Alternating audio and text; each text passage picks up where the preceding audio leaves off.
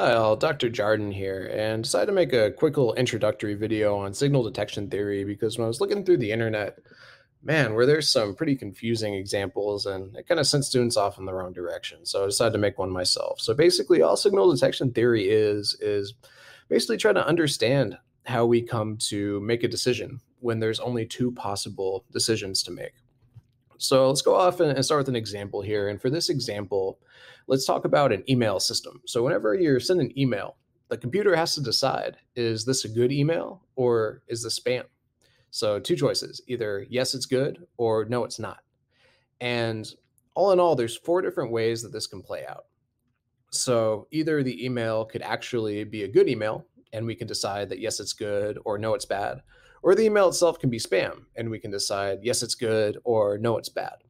And based on that, there's four possible outcomes. There's hits, misses, correct rejections, and false alarms. So let's start with the first one, a hit. So what is a hit?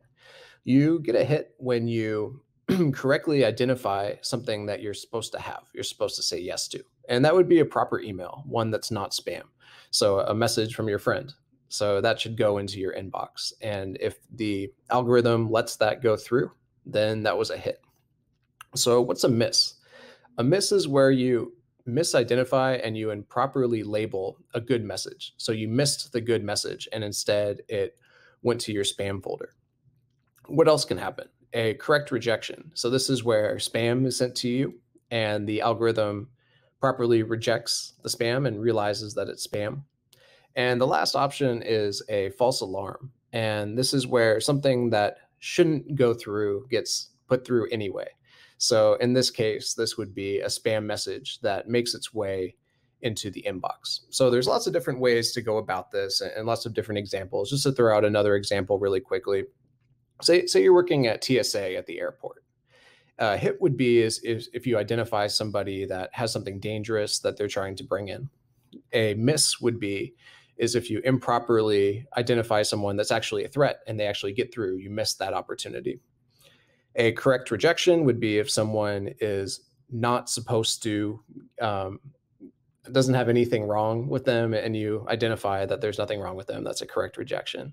And then a false alarm would be misidentifying somebody and thinking that they have something dangerous when they really don't. So basically, when doing signal detection theory, that's kind of how it works at the very basic. So if that's all you need to know, you can tune out of the video, hit the like button. Thanks for watching. If you want to learn a little bit more, sometimes it becomes a bit more challenging as people are doing signal detection theory and signal detection for like extended periods of time.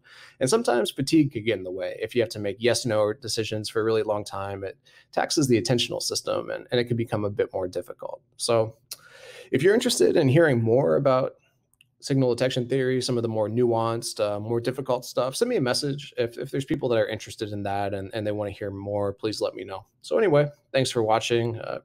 Appreciate you guys. Have a great rest of your day.